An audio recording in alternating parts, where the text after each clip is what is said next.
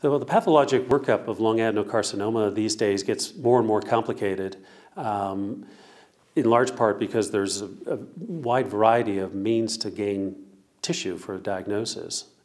Some are done through transthoracic needle core biopsies, which are often done under CT guidance. Some are done by the interventional pulmonologists, either through a transbronchial biopsy or through the endoscopic ultrasound-guided, or the endobronchial ultrasound-guided biopsies, or EBUS.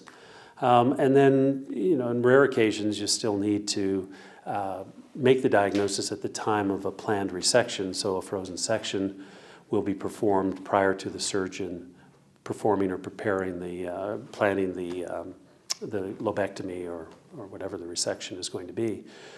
So once we obtain tissue, it's incumbent upon the pathologist to establish a diagnosis of malignancy, confirm that it's an epithelial tumor, that it's a lung cancer and not a lymphoma or a metastasis.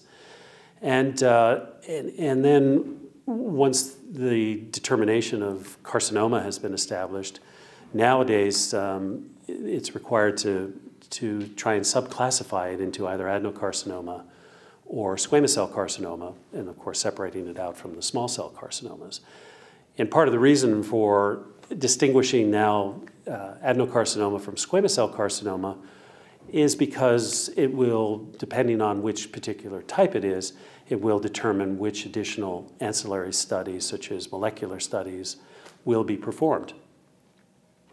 So for example, in our institution, we made the decision in conjunction with the oncology faculty as well as the multidisciplinary tumor board that we would perform molecular testing upfront on all newly diagnosed adenocarcinomas of the lung. So that involves performing the ALK and ROS1 gene rearrangement testing by FISH, fluorescent in situ hybridization.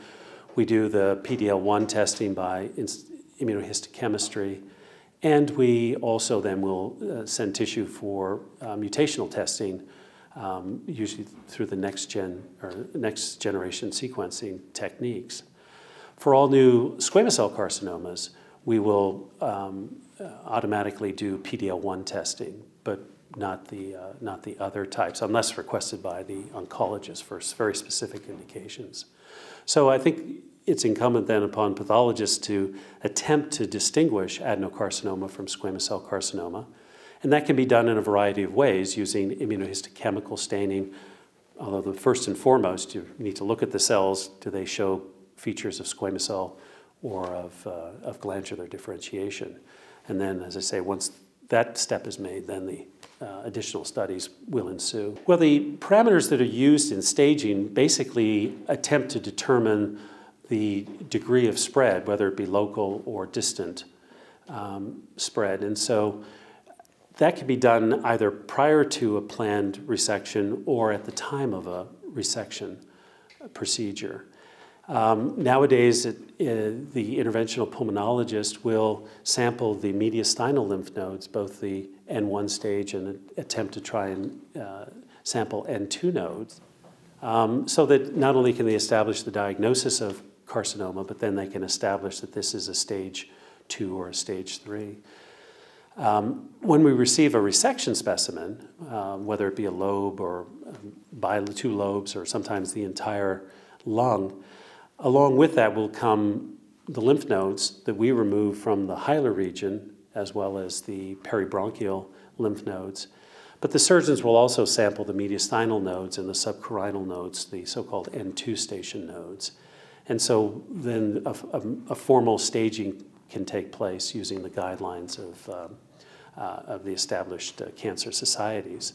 This will then allow the clinicians to add whether or not there's metastatic disease, because some of that information is not available to us, and to determine the final clinical stage of the patient. And then that will then, of course, determine adjuvant therapies and other considerations.